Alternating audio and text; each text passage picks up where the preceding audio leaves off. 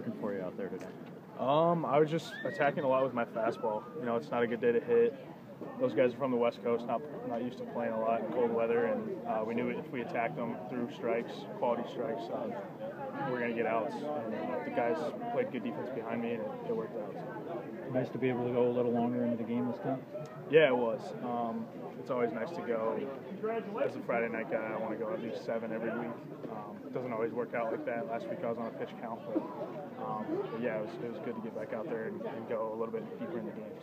So you're off that pitch count. You're 100% feeling back. Yeah, I'm back. So no walks today. Just talk about how important that is, getting ahead of all the hitters.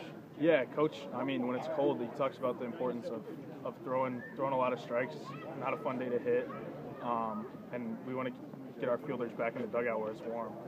It's not fun standing out there for long innings, so work fast, attack their hitters, and usually good things happen. I'm sure you were aware that Greg Maddux was in the other dugout. Is that motivation at all for you? I don't know about motivation. It's kind of cool.